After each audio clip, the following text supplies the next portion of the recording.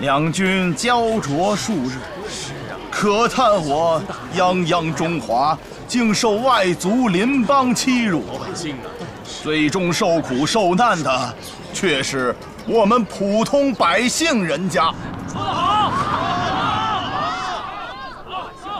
哎，这是，哎，大爷，那个前面这什么情况？这么多人？哎，说书的。说什么书啊？哎呀，影军的事儿啊，说的可好听了。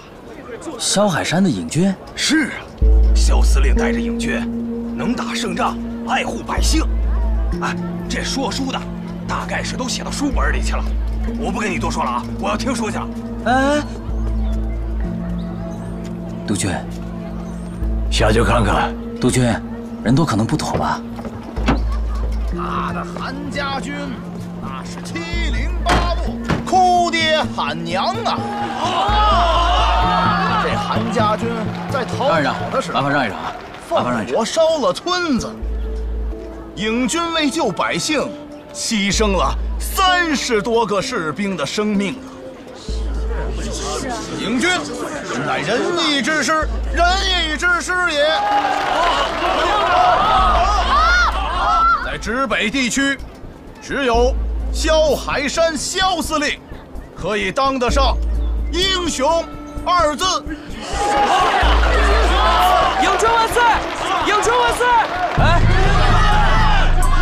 督军，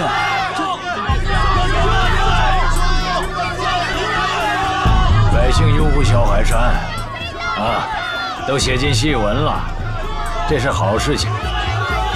我脸上也有光啊！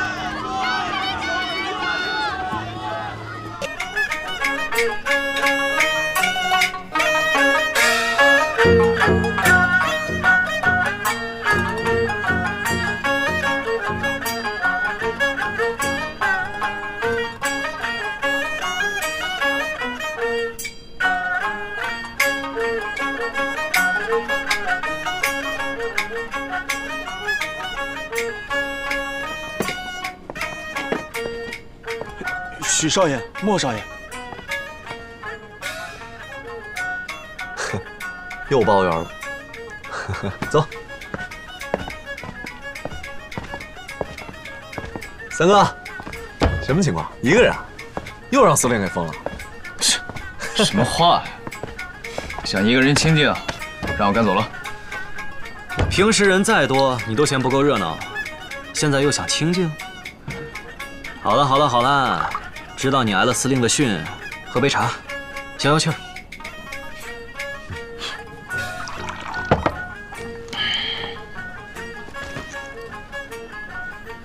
哎，三哥，军校的事儿，司令怎么说？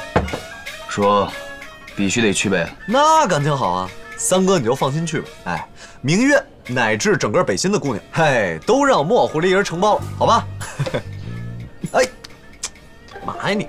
听说你年后就得报到了，虽然时间紧迫，但是好在灵犀灯会就要到了。这酸不溜秋的样子什么意思啊？我去灵犀灯会跟去军校有什么关系啊？灵犀灯会是男女互诉衷肠的日子，也是你定情的大好时机。你要是把这根线给拉上，一同前去，把你们俩的事儿给定下来，你才好安心去军校啊。得了吧，啊！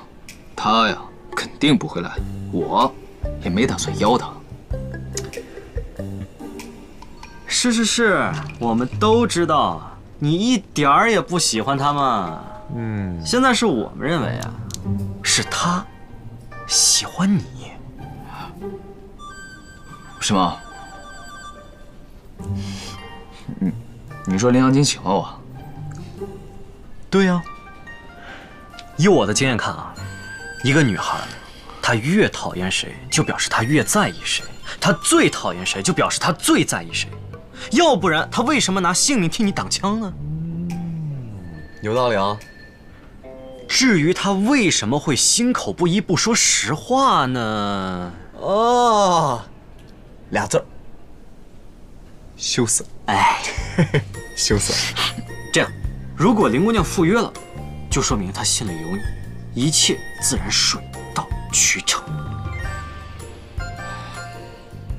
哎，哎，行了，你们两个别白费功夫了啊！他呀，肯定不去。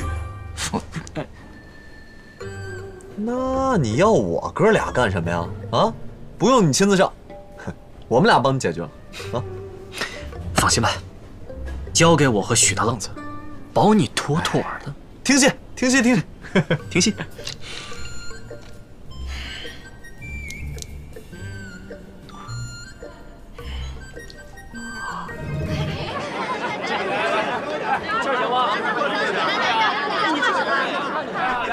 哎，灵犀灯会你们都去吗？想去，但是一个人去有什么意思？总得有人请啊。哎呀，我是想去，谁叫我已经娶了夫家，我去不了。林姑娘，林姑娘，嘿嘿，你们二位找我有什么事？哦，是这样，再过几天呢，就是灵犀灯会，这在我们北新城啊是一桩大事，大事，到时候全城装点起来，就会美不胜收。我们来这里呢，就是想问林姑娘，想不想到时候和三少一起结伴同行？这是你们三哥的意思？哦，不是，这是我们俩的意思。对对，我们俩，别误会啊。不好意思啊，我恐怕去不了。哎，林姑娘，其实之前呢，你和三少都是误会。而且三哥为了你的伤，千里迢迢去买药。你看，你就不能为了表示感谢，陪他过个节吗？就是，我很感谢他，只是我的伤刚好，不想去人多的地方。这点你放心，有三哥在，保证你安全。对，保证你安全。下次吧。啊，我还有点事，先走了，抱歉。那林姑娘既然这么忙的话，这封从南边来的信，你是没有时间看喽？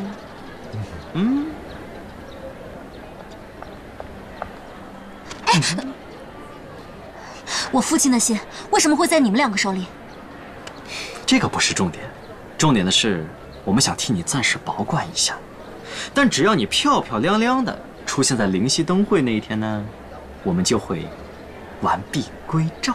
对啊，卑鄙，各取所需嘛，这叫成熟。成熟。三少身边从来不缺女孩，为什么非要我去？你看林姑娘，这你就误会三少了。三哥呢，其实从来没有跟女孩单独约会过，你呀，是头一个。头一个，多重要！你说你别看他平时身边莺莺燕燕，但其实他这个人，纯情的很，是吧？